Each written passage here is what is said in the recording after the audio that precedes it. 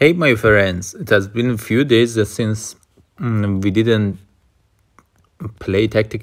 I play tactic actually. I didn't upload a video about tactics. And as you can see, my rating dropped. Let's do some good moves. Taking back good days. So I'm thinking about rook f4. The idea is to play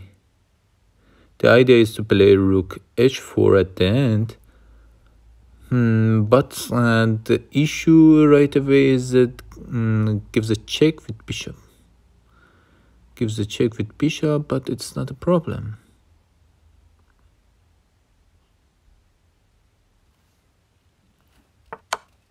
So I can push the pawn, takes, I go king g7. King g7, what can he do? I'm still saying that I'm mating you, my friend, at h4. I don't see any response to this. Yes, nice one. Nice one. It was a little bit misleading because after you see this check, you may think that you move the king, but if you move the king, the white king can escape. So you shouldn't move the king away. It should secure the g6 square and help to mate. So this one is like I can give a check from back rank with the queen. I can give a check from c7 with c2 with the rook, and of course I should mate my opponent, otherwise I will be doomed. Because in one move white can mate me, and even if it doesn't mate me in a single move, it can mate me in 2-3 moves. So I have no way to stop it. I should mate it instead. So now let's calculate then. Queen g1 goes king h3, queen f1. So what I'm doing right now is that I'm calculating all checks. All checks.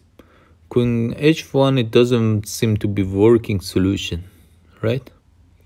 As queen f1, first queen g1, h3, queen f1, king g4.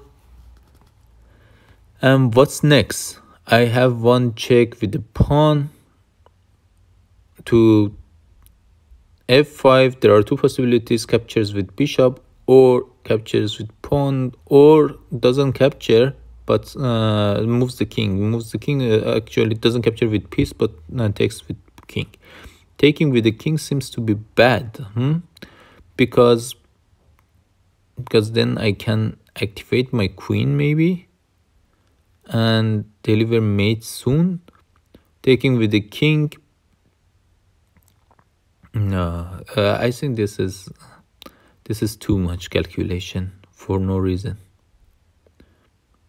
Another thing I'm thinking is to check with the knight. Yeah, it sounds crazy, but check with the knight at f4. In this case, king doesn't have many places to go, and he has to take with the pawn. Takes with the f pawn. No, I can activate my rook and queens. So if I say check with the rook, king goes down, and then I should repeat the position. If I say check with the queen, king has only one square to go, which is h3. h3, then I have my f1 stuff, and then goes h4, for example. Both h4 and g4 are available. If it goes h4, I have f2 check. My plan is that bring the rook to the open file, to the g file, and deliver mate with the help of rook and queen. So I think this is a way to go. Let's do it. First one is with queen check. Yes, if I check with the rook, I have nothing, right? If I check, I can check with the rook from g1, but I don't see any continuation check, right? And I cannot afford goes king h3, and I cannot afford the next piece sec. So now I should take his king to the g file while my queen is in the second rank, so that I can bring the rook on to g1 and help to mate the king of my opponent, the engine. So queen f1, king goes up, then queen comes to the second rank.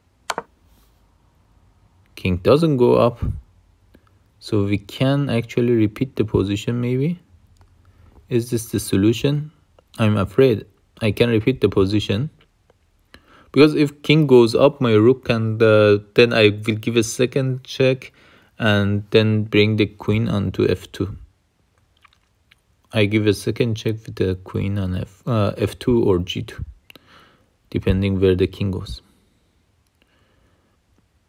Yeah, I have nothing but to repeat the position. Let me check crazy looking move of queen e1. No, it goes back. In a worst case, it goes back and I have nothing special. And I think he can actually escape in this case, but even assuming he goes back, I have nothing special. Yeah, let me repeat the position. I'm afraid losing the rating points. Oof, I could have played this faster, but I was really afraid of losing points.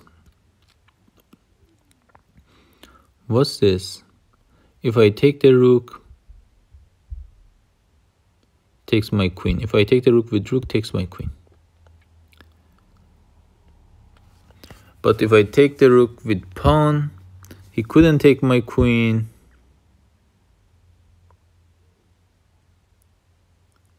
Yeah, he couldn't take my queen, but he could give a check at f6.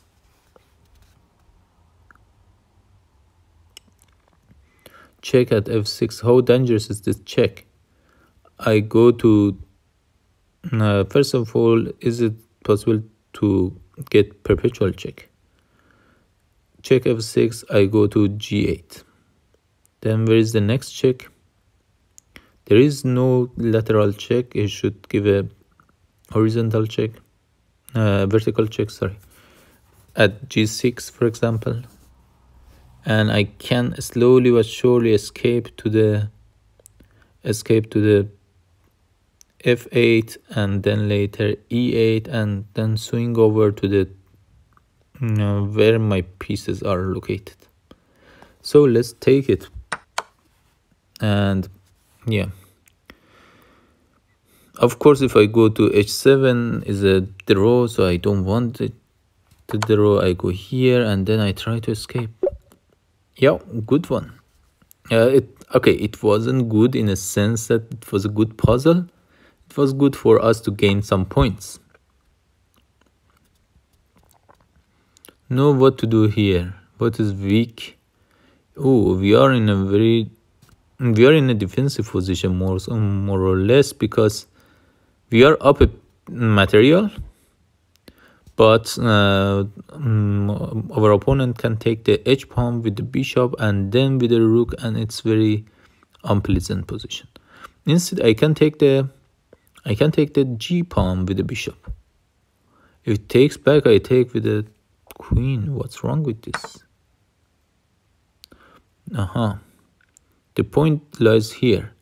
Now if I take the rook, takes my pawn,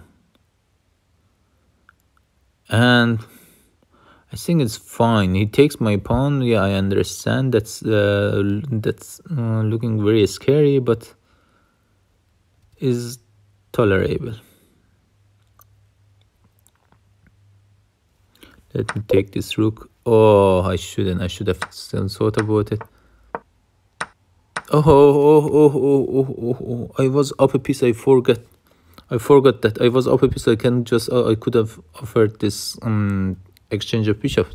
The problem with my position was that what I've seen was that, for example, what I've played was what I took this. He was taking that, and then It's very dangerous for me to take on here, because after I take, I cannot go there because it's a mate. Oh no, or no, okay, not with the queen. First with the rook, and then later queen joins to mate.